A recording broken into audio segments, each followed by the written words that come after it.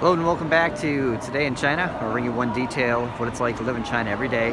I just got off the train from Nanchang to Chengdu, and I landed at Chengdu East Railway Station. I know they got an East Railway Station, a South, and North. They got a lot of train stations here in Chengdu.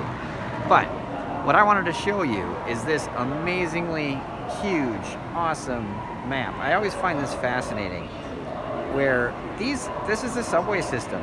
There are so many subway stops all through the city. It is so convenient.